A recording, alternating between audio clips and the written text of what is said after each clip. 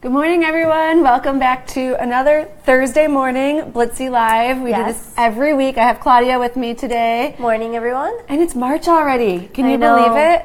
Can you believe it? It's March. It is March already. It's crazy. So it is definitely flying by this year. It's just insane. Got through Valentine's Day, and now the next crafting holiday, St. Patrick's Day. Yes. So I don't know if any of you craft for St. Patrick's Day. If you do or if you don't, you'll want to see this demo because we're going to be showing Color Burst, which is always a fan favorite. So you can use this product for so many different projects, but today we're going to do St. Patrick's Day. It's so close. And this, like you said, this project can be adapted to any kind of occasion. It's just really more about the color burst technique and then kind of like the die cut technique. So. Yes. So everything that we're going to be showing, you'll be able to find at Blitsy. We will put a link in the comments. It should be the pinned comment in just a couple of minutes.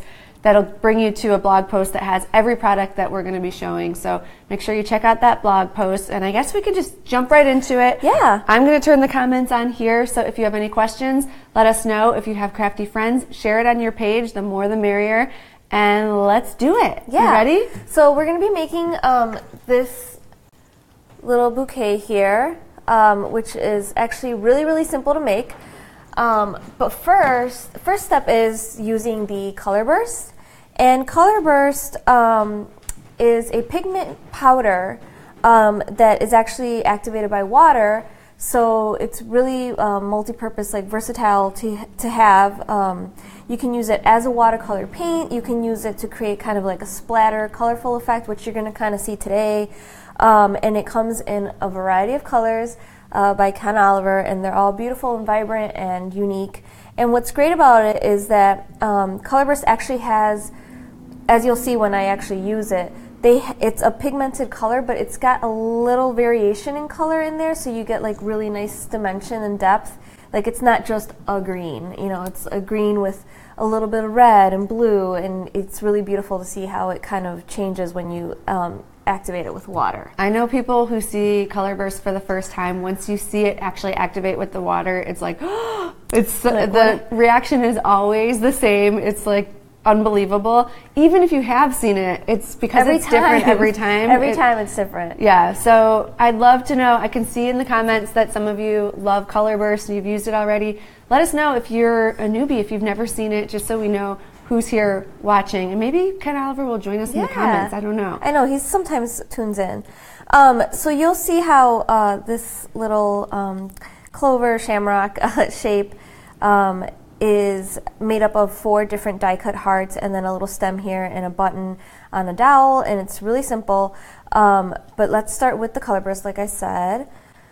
So you can see here how different these 2 sheets are that were sprayed with Color Burst. This one is really dark and saturated. We added a lot of Color Burst to this one, and it's kind of like a deep, deep emerald green. This one, we added a little less pigment, and this one's like tie-dye. It is. It's really cool. It's kind of like a watercolor tie-dye wash. This one, you can see the variation. It's lighter in some spots. I personally like this a little bit better than the more saturated one, just because I like to see the other colors kind of peek through there. So I will show you how we do that. So once you have that, I actually just saw in our private Facebook group, there was a post about Color Burst, and someone was like, yeah, but then what do you do with it? And so something like that you could use as a card background. You can use it in an art journal. What are some other things? Well, there's some wonderful stencils also that Ken makes, and using that in conjunction with the Color Burst, you can make some really great wall art. So it's great for home decor as well. But yes, if you're a card maker, a scrapbooker, it makes beautiful backgrounds. Like we've said already, it's unique every time. So you're never going to get 2 backgrounds that look the same, which is really cool. And you can also, as we've said, you can use them as kind of like a fine art supply. You can actually put some of this in a little palette with some water and actually use it as a watercolor. Yeah, great. All right, let's see it in action. Okay, so it's a very fine powder, and I'm just going to sprinkle it, and it's what's great about actually seeing it be activated is that when you see it on the paper, you're like, that's kind of like a muddy brown kind of like a rust color. Like, how is that green? You Yeah.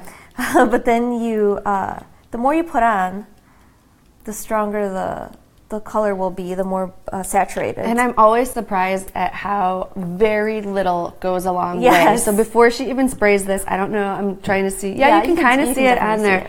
But these areas right here are definitely going to be super concentrated. You're going to be amazed once you see this. So this is the sprinkle and spritz. You sprinkle it down and then you spritz it with your water.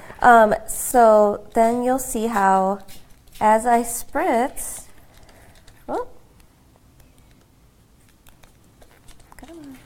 there we go.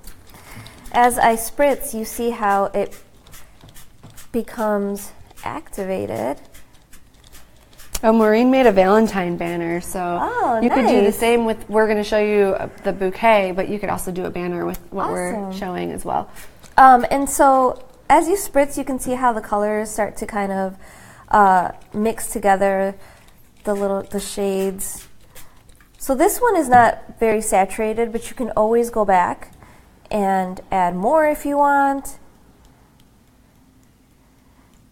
And then there's kind of like 3 different techniques that you can do to actually dry this. I know that one of Ken's favorite techniques is the paper towel dab. Yeah, so you can. He takes the full. Yeah, he takes the full roll of paper towels. So you can take some paper towel and you can kind of like dab it and see what you get, and if you want more, you can add more color. You can also take a paintbrush and kind of swirl it around. Megan actually was the one who kind of came up with this cute little project, and she just used the heat gun. So the heat gun, sorry, before I turn it on, the heat gun itself kind of pushes some of the water and the pigment around and as it dries it, so it creates a different kind of like pattern and look.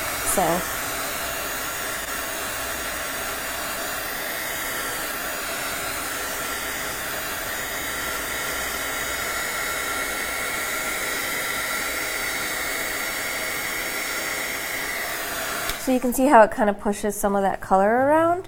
And Maureen asked, are we using watercolor paper? Yes. Yes. We are using watercolor paper. It tends to be the best surface for doing these types of techniques with the color burst. Yep. So as you can see, and Megan kind of told me this yesterday, that it's not as saturated as we would probably like, because we want the little leaves to be very, very green. Yeah. So you can actually, it's foolproof essentially. You can actually go back and put more color bursts. Like I always remember Ken showing, sorry, this bottle's kind of, I always remember. Ken actually has a new water bottle coming out. Oh, we'll have to get that We'll have to get that one. There we go. What was I saying? Sorry, I lost my train of thought for a second. I don't know. I always remember how Ken talks about how you can add color, you can add water, you can dab it and then dry it and then add more water and then add more color. So you can really kind of just mix it around and make it your own. So as I said, Megan dried it. So I'm going to just use one of the dry ones. We'll use one of the dry ones. Oh, try not to get too much on the... I know, we can dab some of that off. So. And I know we mention this a lot if you watch us often, but the mat that you see underneath here is actually the Best Ever Craft mat, which is also a Ken Oliver product. It's a staple around here. Yes. We have 2 of them lined up together to cover more space, but there is a large version as well. So I think we're due to get a new one of those too. Because there's so many different uses. We need to put our own Ken Oliver order in. Yes, we definitely do. Okay, so I'll just tuck this down here for now. So once it's completely dry, you can see, and even you can see how you definitely want to use watercolor paper, because even here it's kind of warped a little bit just because it's how much water was sprayed on this one. Because as you saw, like I wasn't very happy with how saturated it was, so we went back and added more color, more water, and it's going to make the paper kind of buckle a little bit. But after Ken is here. Yay! Hi, in the Ken. comments, he says this looks so cool. So after your paper is dry, you want to trim it down, or you can just cut it with scissors, so that it fits your die cut machine, whatever die cut machine you have. That's going to be our next step, I believe. Yes, and you can definitely hand cut these if you don't have a die cut machine, but this is a very basic, if you're getting into crafting, if you're a card maker, this is an essential little handy dandy tool that helps you with so many different things. The dies that we're using today are from Lawn Fawn, and it's actually a set of nested hearts. Yeah, nested layered hearts for layering. And what's really cute is I love Lawn Fawn because their dies have these cute little details. Like this one has some stitching on it that kind of just embosses as you die cut. So it's kind of like an emboss. It embosses and cuts at the same time. So that's what's cool about this. And I believe this is all linked, correct? Yeah, once again, this is all linked on the pinned post on this broadcast. So if you want to see any of the products we're talking about, just go to that linked post at the top of all of the comments here. And if anyone, I just wanted to mention really quick, if anyone doesn't know Ken Oliver by any chance, you need to. He's the designer of Color Burst and the craft mat we were talking about and so many other great products. So make sure you're following him on Facebook as well and on Instagram. Yeah, so we'll definitely do another live with kind of like his product line because he's got a great line of dies and stamps that you can cut and color with the Color Burst, and it's a lot of fun. So stay tuned because we'll probably feature that sometime soon. Yes. So what you want to do next is you place your paper in your die cut machine, and then you're just gonna place your die as you would normally. You want to cut out 4 leaves. So I'm just gonna roll this through. And if you're new, our machine's a little squeaky. If you're new to die cutting, I remember when I first started, when you put a new die or a new plate in the machine, you hear like crack, crack. You hear like a cracking sound, and you're like, oh my God, I broke it. Yeah. But that's completely normal.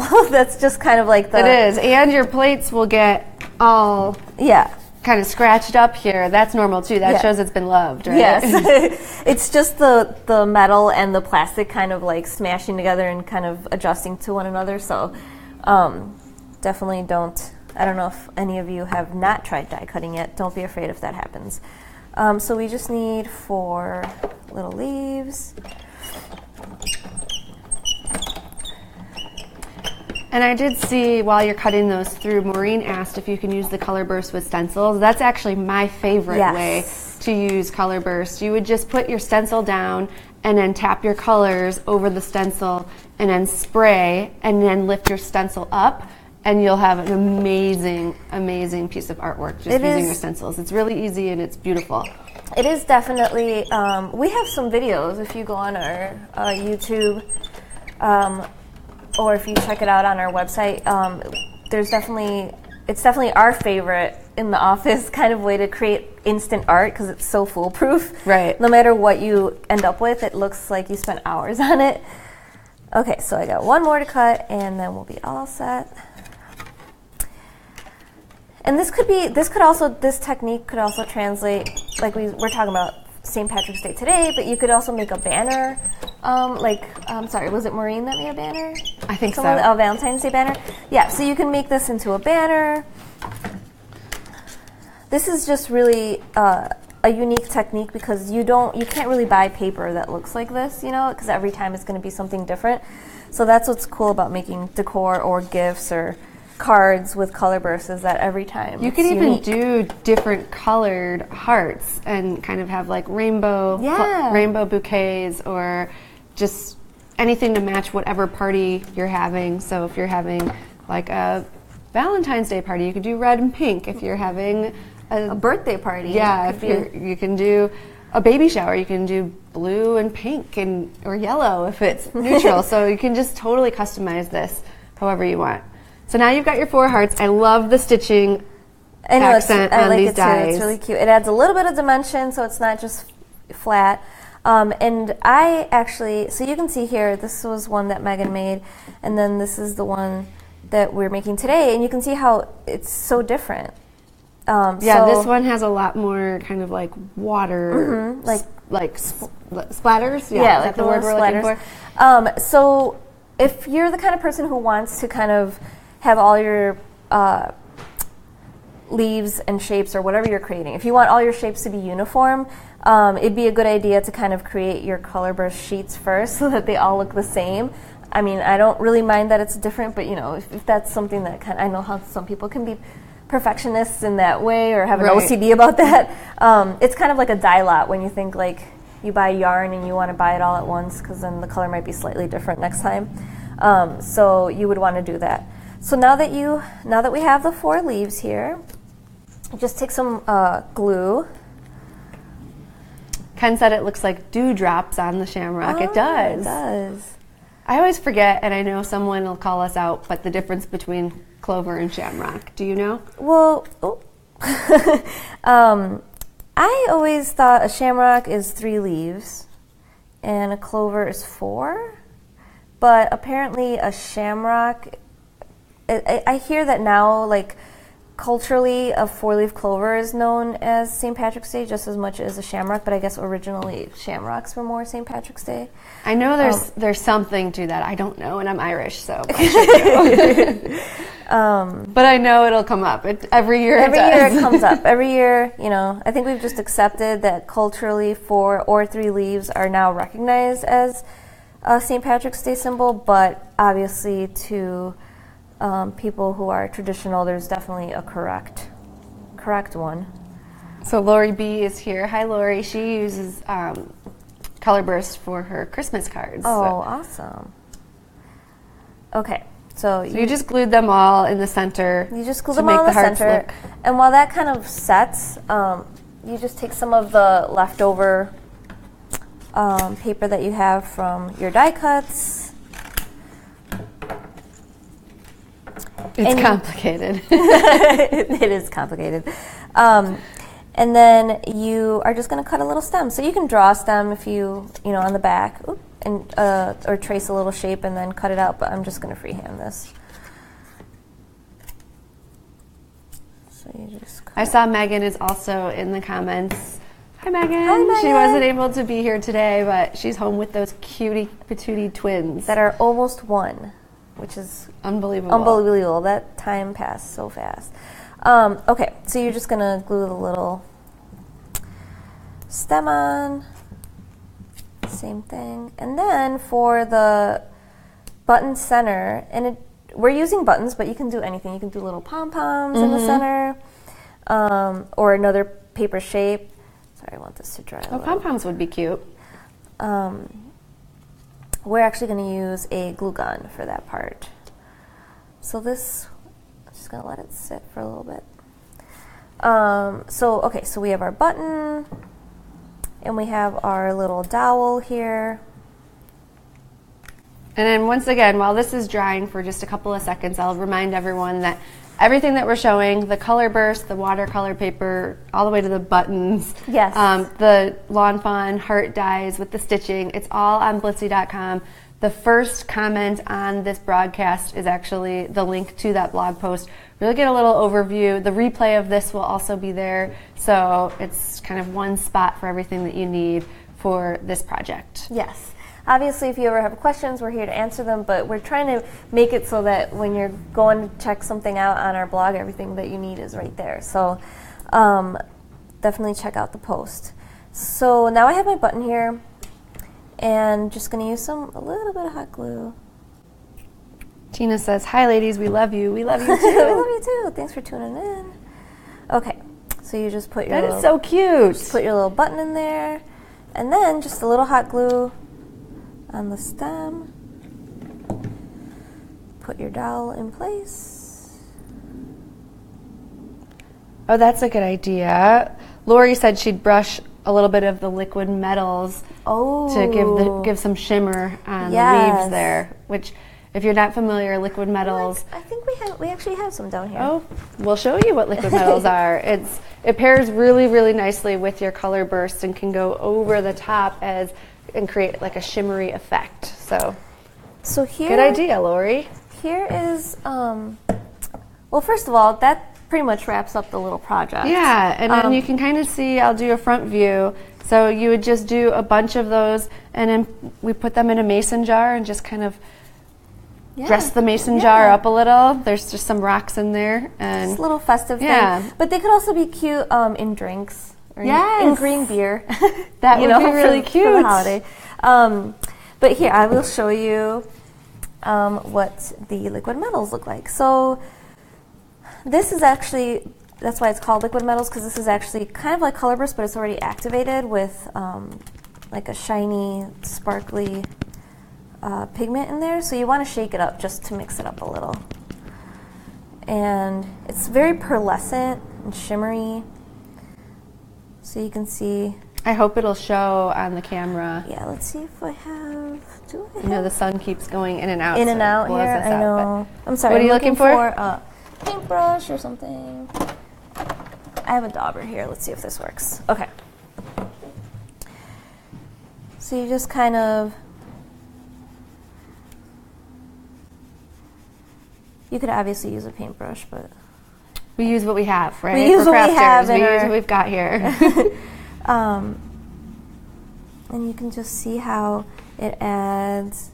There's a shimmer to it. Shimmer. It's so pretty.